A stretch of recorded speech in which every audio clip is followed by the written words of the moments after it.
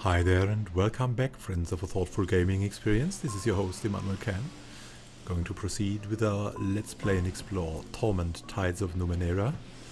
Beta access. We have just talked to Sir Arthur, a savant of all the worlds of Tides of Numenera. But we're still trying to explore the Fifth Eye and the guests here, for trying to find the adversary. Powerful psychic force, and we're trying to win a bet. Who of the old heroes of the endless battle is just a projection? We bet it's the barkeeper, but let's talk with all people in this tavern again. Oh, and there's something hidden here. Let's look at that first. What's in there? Lord's Cup and Zoful. Let's take that. Let's look at that too. Let's distribute it so we don't have cypher sickness anymore. What is that? It's might. Interesting. Aha. Okay, it gives you a buff for a short time. It's about might, so it will go to Tiber. There's the Lord's Cup. This drinking cup changes color depending on its contents. With careful years of study, a person could craft a reference book and use the cup to identify all kinds of liquids, perhaps even poisons. Indeed, it is possible that someone has already compiled such a book. But if they did, it was separated from the cup long ago. Ah, interesting. The Lord's Cup. We could decipher the liquids here. No, what are there? There's a ghostly woman, there's the Soul Keeper, and there's Isk.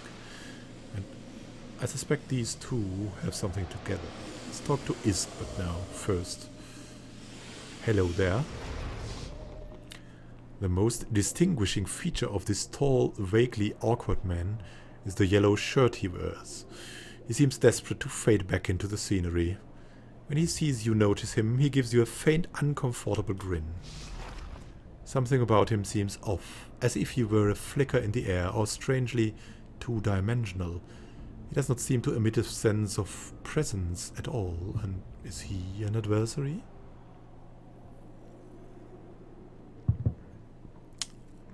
Who are you?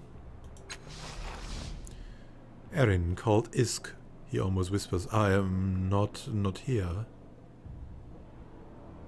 Can you tell me anything more about yourself? No, this is like a dream to me. Can you tell me anything about the people here? Shakes his head as if terrified to meet your gaze.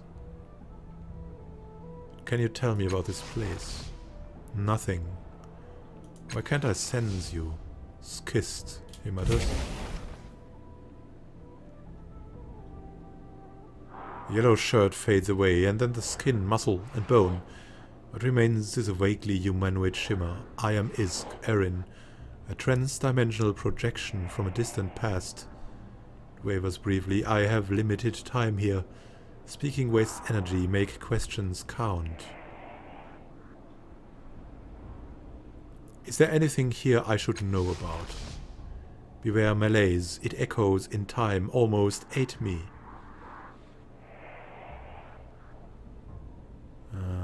Can you affect this reality?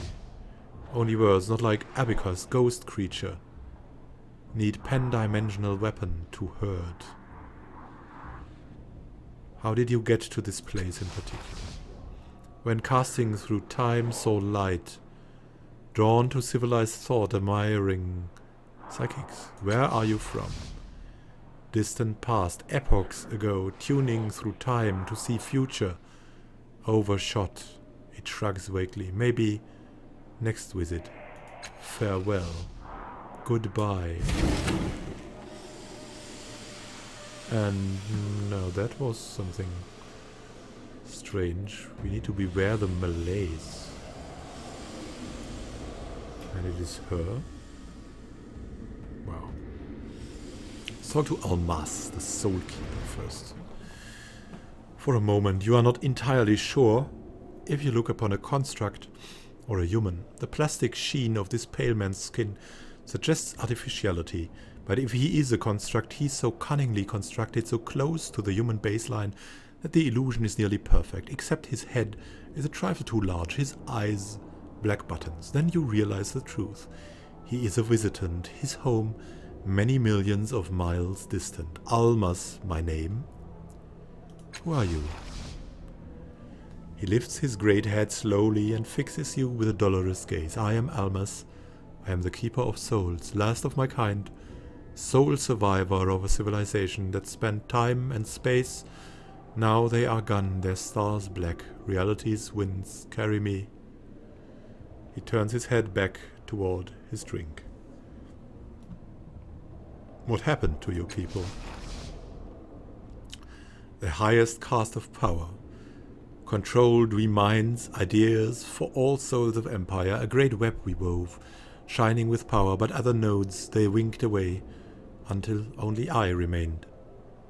His fingers drum on the tabletop. An image of people I carry, but no place to make it real. Our domain lost, I, alone, and paralyzed with indecision and fear. Scan thoughts. Did I destroy them? I was not discontent. Or was I? How did your civilization die? Was it the words of Kra? A doubt arose, it took seat, took flight. These thoughts connected to our network. These questions spread like disease. Trust, mistrust rooted. Nodes decohered. Without nodes, without control of dreams, the civilization falls. And then they are gone. I alone remain. Yeah, it might have been that words of Kra. What was the doubt that destroyed your civilization? I do not know. I do not recall. Scan thoughts, I know. I recall.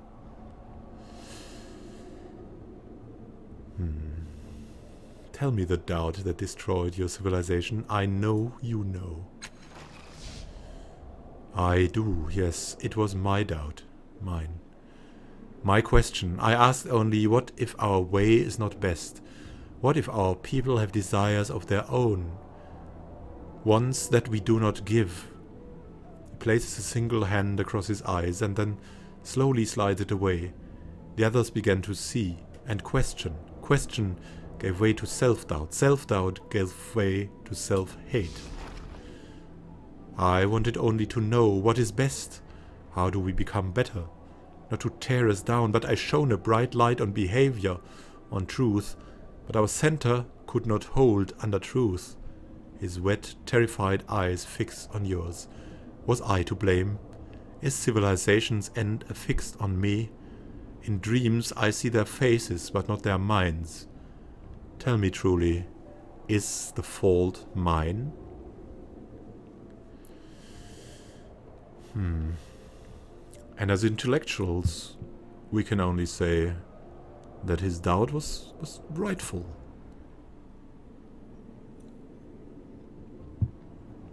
We will erase the doubt with a title search. You were blameless in this. Questions will make you stronger. Almas the Soulkeeper. His eyes flare and the tears building within them vanish, replaced by a gleaming hardness. Yes, he whispers. Yes. He slaps his hands upon the table. Yes. He grabs your shoulders. Connection restores itself. Doubt and fault, mine. A new civilization we build. Snatch old threads, place new minds. Extinction. Death, no. Immortality. Through time I return. Across space I travel. Stepping through this shallow reality into a place where our beliefs are true and solid. This test I pass. His smile is anything but friendly. And rule I shall. He steps away from the table and holds his hands out, palms skyward. Rainbows coalesce around him and he is gone. An image echoes in your mind. Fear and fetters, an unhesitating rule of annihilating will, subsuming individuality under a blanket of enforced vision. You do not see a web of connections as he described. You see a net, a noose choking out the lives of millions. Whoa. We have been to two time travelers and we've sent them back. What is this, really? This is so much to take in. What will we do next with this ghostly woman? We'll know in the next episode, as this has gone on for a while. So thank you for watching or listening in that case. Please come watch again when we explore the fifth eye even more. Happy gaming to you. This is Immanuel Can signing out for you.